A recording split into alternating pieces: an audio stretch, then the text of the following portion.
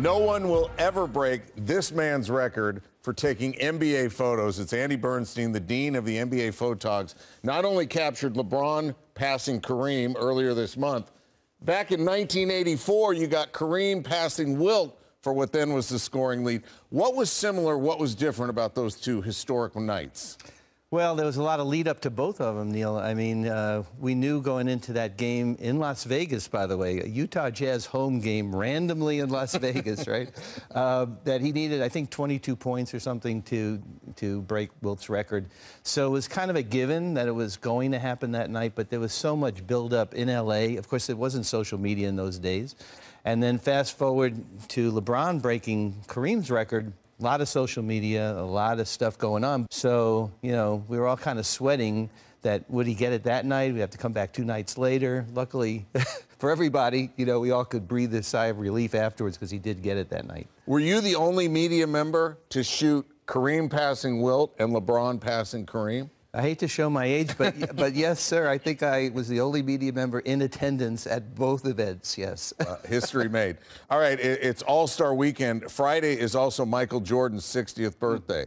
So we asked you to bring you pictures of Jordan that resonated with you. Why did you pick these? Well, you know, he's turning 60, which is unbelievable to even think about.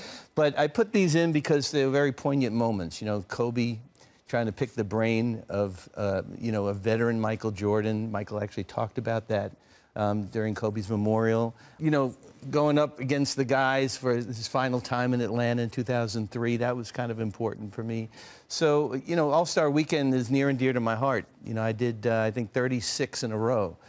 So, you know, it was a pretty good run. Well, near and dear to your heart as well as Kobe Bryant. Yes.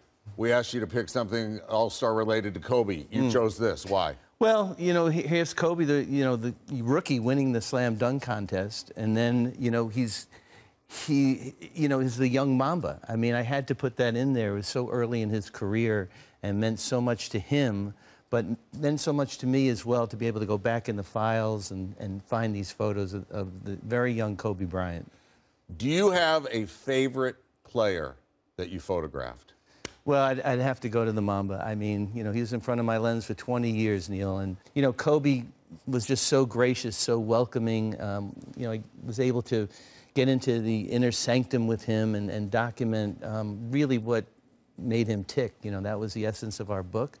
And that's the legacy that he's left for me to kind of carry through. All right, if you don't see him courtside, you can catch Andrew on a podcast, Legends of Sport. Where do I get that? Well, home base is iHeart, but you can get us on any podcast platform, Apple and Spotify, as well as on our YouTube channel, Legends of Sport. So tune in. Andy Bernstein, always focused.